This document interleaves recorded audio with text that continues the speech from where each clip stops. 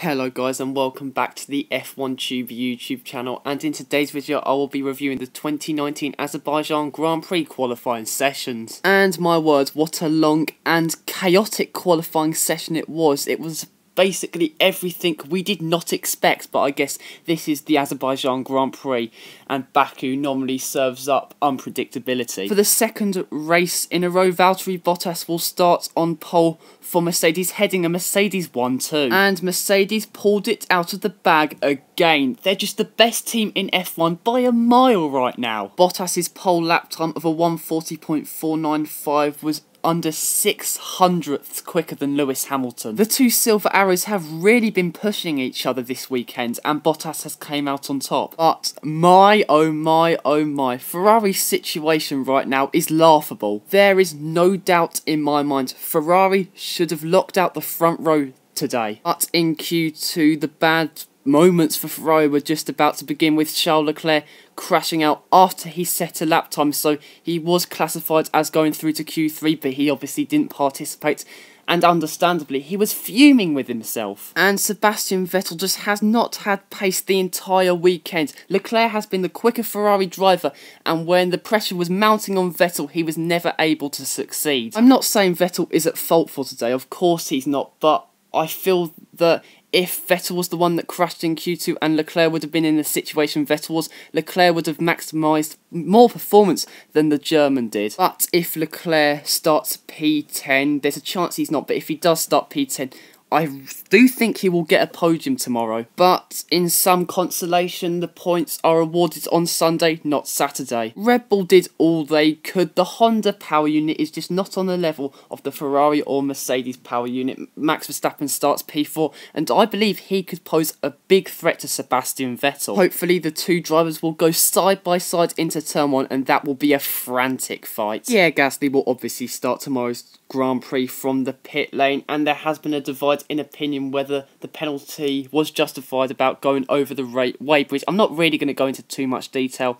but there has been a divide in opinion about the penalty. With the regulations, yes, Pierre Gasly does deserve the penalty he got, but in terms of how the penalty goes with the incident, it's just not, justifiable.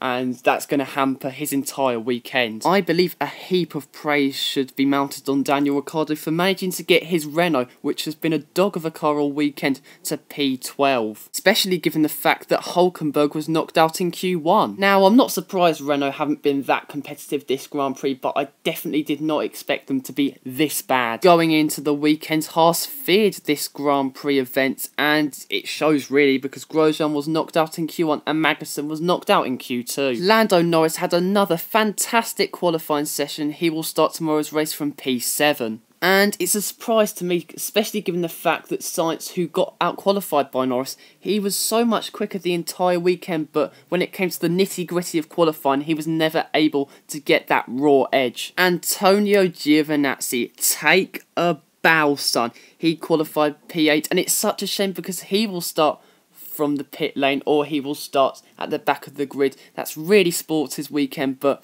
the guy has been super quick all weekend. It's not a surprise given the fact that GP2 was one of his best tracks, but what a session from him.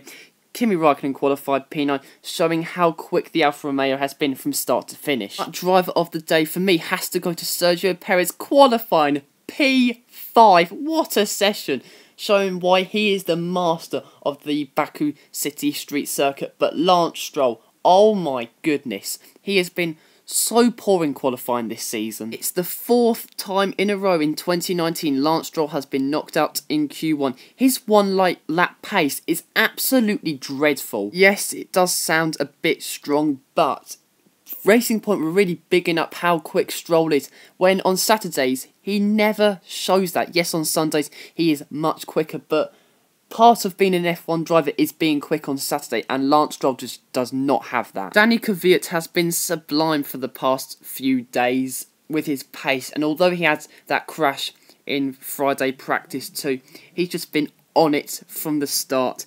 he has qualified P6 and will be looking for some very strong points finish tomorrow. But I believe it's fair to say Alex Albon did disappoint in the end. The Toro Rosso has been quick all weekend and I did expect him to get into Q3. I think this is the toughest Grand Prix Williams have had to digest since I've started watching F1. I've never seen them suffer this much. Obviously you had the incident yesterday with George Russell, which I think the FIA and Baku City should compensate for. And then Robert Kubica had a bit of a smash in Q1, crashing at the castle section about 40 minutes before Leclerc crashed out in Q2. And the delays were actually really long, about half an hour for each stoppage, so I mean, it made it more dramatic in the sense that we were having to wait for what was going to be a thrilling Q3. But, you know, this qualifying session has been brilliant since the green flag went in Q1 to the checker flag in Q3. Now, guys, I just want to let you know quickly, tomorrow's Azerbaijan Grand Prix race review might come out a bit later because there's a chance I'm going to miss the start